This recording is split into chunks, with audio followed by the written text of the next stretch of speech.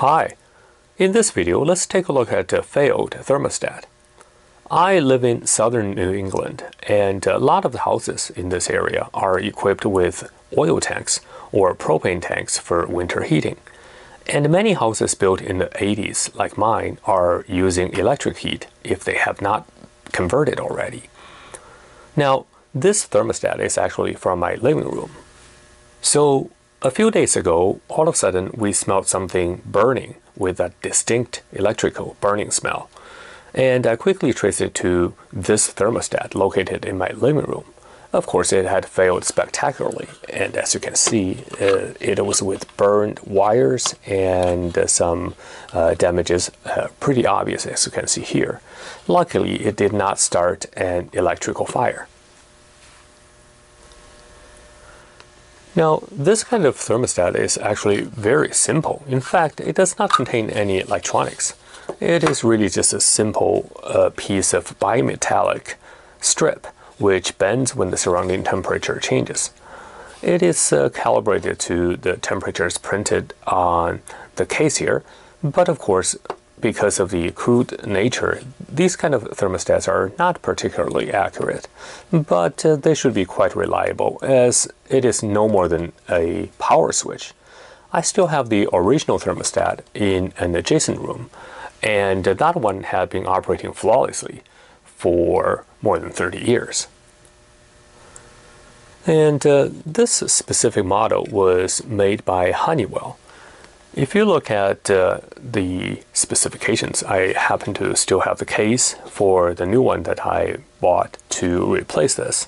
And if you look at the specifications here, this one is rated at with a maximum load of 22 amps at 240 volts, with a maximum dissipation power of roughly 5,300 watts.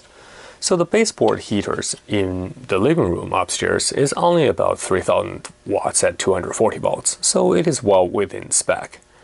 So what might have caused this thermostat to fail? Well, I think we can get some clue by examining the carnage here. So let me zoom in a little so you can see it better here. And if you look at the back here, you will see that the live side is totally charred, and the wire insulation on this side is pretty much gone due to the excessive heat. So at first glance, it looks like it may have been overloaded beyond its maximum rating. But this is not possible, as I mentioned earlier. The load is well under 5,000 watts. To further prove this, you can see that the neutral side of the wiring, they are totally intact. And the neutral side is also switched on and off, as I'm going to demonstrate here. So let me zoom back out, and I'll take my multimeter here. I'm going to put it on continuity mode. So right now, if you look at this neutral side, it's actually not connected. And if I turn the dial, so let me put both hands on here, and if I turn the dial, and you can see, depends on the temperature setting, it is actually switched on and off. So that tells you that this side is also controlled in addition to the live side. Now, the same amount of current flows through both sides, thus it could have not been overheated, as otherwise we would see similar damage on the neutral side as well. So have you guessed what it might have been the cause? Well, I think what might have happened to cause this failure is the quality of the thermostat itself. And if you look carefully here, you will see that the failure appeared to have started at the welds where the live wires are connected to the switch body. And the switch body on the live side is totally charred. So I think what was happening was due to some bad welding, and over time the contact became oxidized, so that contact resistance increased dramatically here. And at 15 amps, even a 0.1 ohm contact resistance would have dissipated more than 20 watts of heat. And given the small area, this heat is enough to cause the damage we see here. And also you can see that the wires here, the closer to the contact points, the hotter it became, as on this side the wire itself, the insulation part is totally boiled off. On the other side, the insulation is heavily charged towards here, but the outside remains fine. So clearly that we can see the damage was started from these contact points.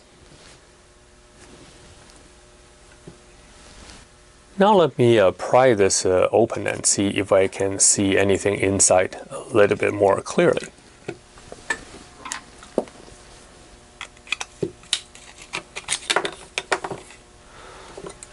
And I now got it totally disassembled, and of course had to destroy some of the switch itself. But as you can see here, that's the bimetallic strip here. So this is the heart of this thermostat, and it bends, depends on the temperature that its surrounding has. And here's the switch body, and as you can see, here is where the live wire connections are. And I can zoom in a little bit more. Actually, you can probably see here. So this is where I was mentioning earlier that the contact had failed. So this really should be very snug, but as you can see, we can wiggle around, and that's why the contact resistance is very important in this kind of a high current applications. But the metal themselves, given how thick they are, in fact you can see on the neutral side how thick these metal plates are, and they definitely can handle the 20 plus amps current that is rated for this thermostat.